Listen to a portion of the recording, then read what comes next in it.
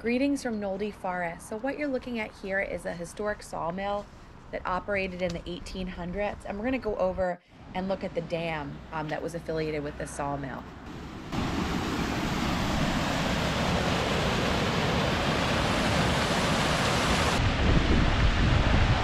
Hey everybody, this is Sarah. Today I'm here with my son and we're at Nolde Forest Environmental Education Center, kind of near Reading, Pennsylvania. It's about 40 degrees, partly sunny, so we're gonna get out here and see what the trails are like at this state park.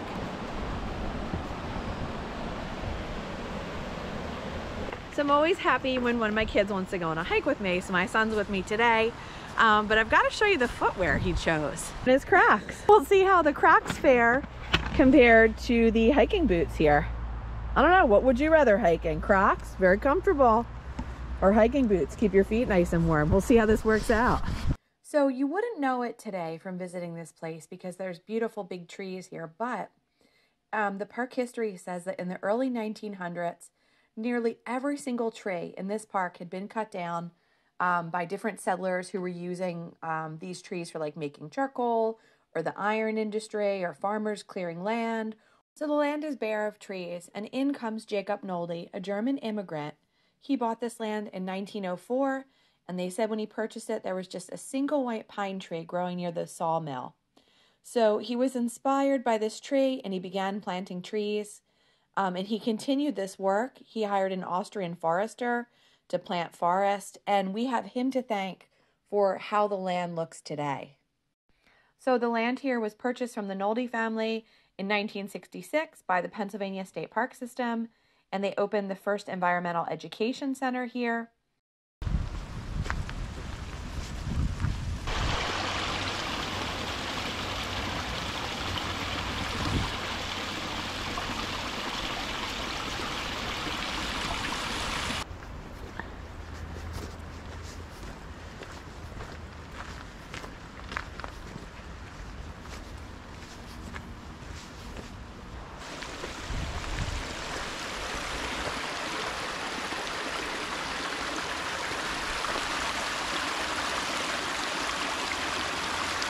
So each picnic table here has a little food for thought tip.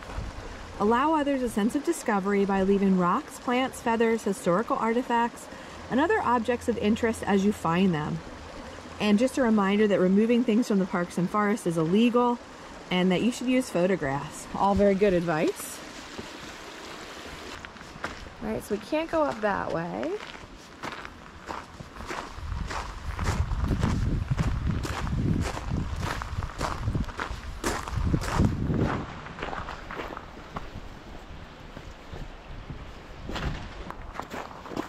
So we're still on that Watershed Trail.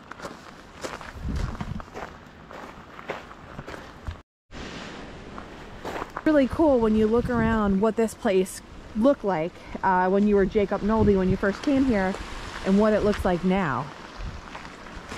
It's pretty impressive that they were able to replant the forest. Son found some snow. Just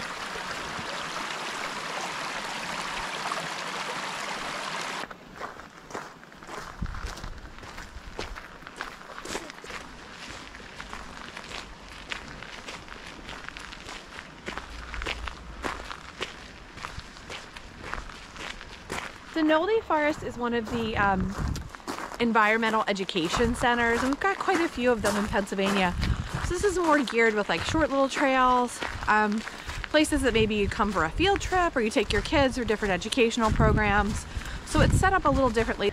So it's showing you all the different birds you can see in the neighborhood here, and then it wants to know which birds that you saw, and you can do the citizen science and report what you've seen today.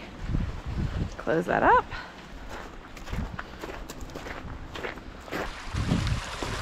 Got some nice stonework in this park.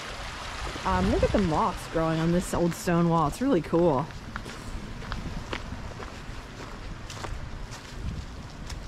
I don't really want to go off trail here, but I want to give you a look at this. Beautiful moss covered stone wall. What a guy.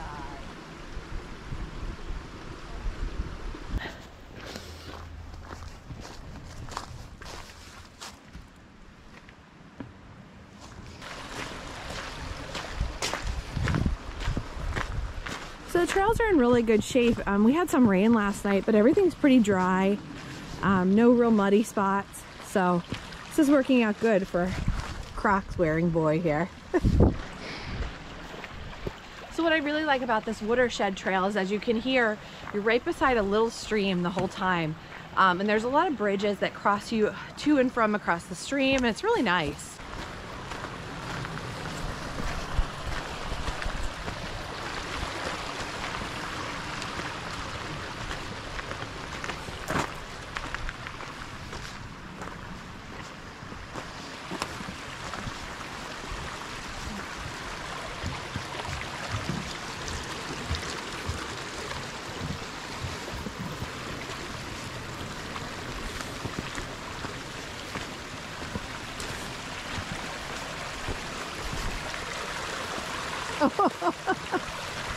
You were joking, right?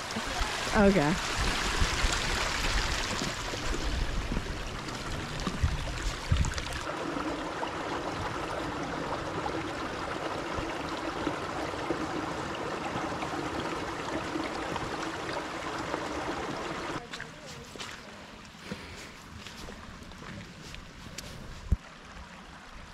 That compared to some of the other trails I've hiked recently in Pennsylvania, there's definitely a lot of color on this trail for being winter. The evergreens, a lot of moss, there's ferns, so it's been really nice.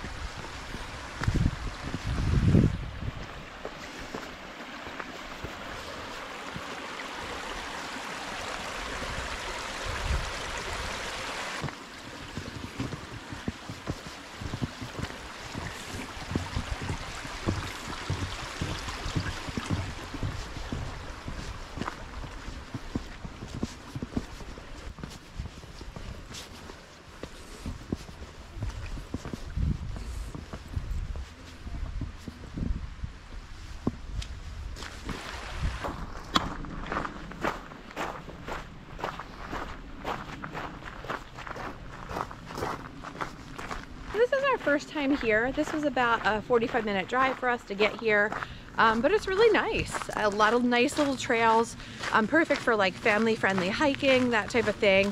And you can connect a lot of these little trails to make a big loop depending on how far you want to go. Oh, there's that.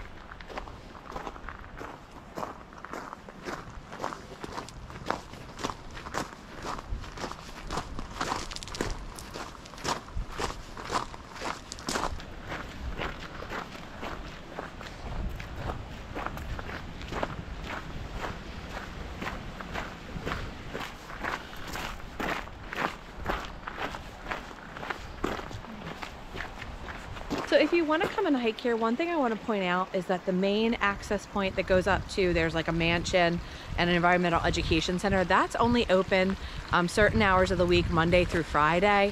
So if you're coming on a weekend, consider parking an alternative parking lot. Like we're in the Sawmill parking lot because that main drive was closed and gated. So you can still access all the trails, you just want to come in a different way.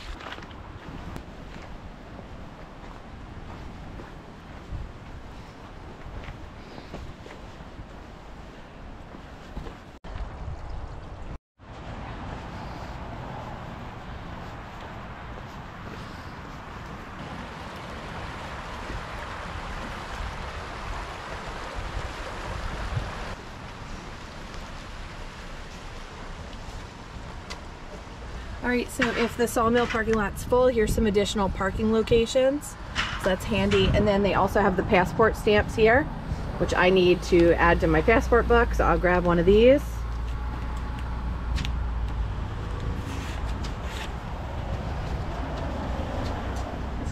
I think we were up here actually. I think this is where we are, and then we went down here. Oh, you're right. Yep. Because then we walked there, and then that's where we cut over probably.